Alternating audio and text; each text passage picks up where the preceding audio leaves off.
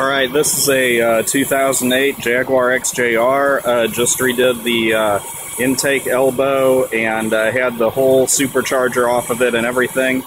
I'm hearing what I think is a vacuum leak. No codes on the car, but I can't find the vacuum leak with my water spray bottle. But this might be a clue. I've got my scan tool here and my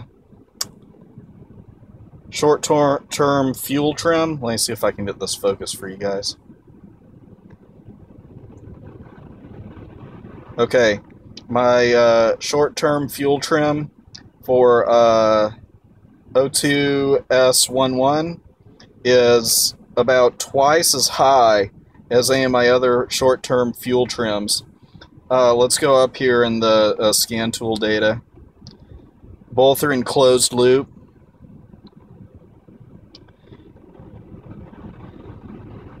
And once again, we're seeing the short-term fuel trim 1 is about 6, and the short-term fuel trim 2 is usually about 3.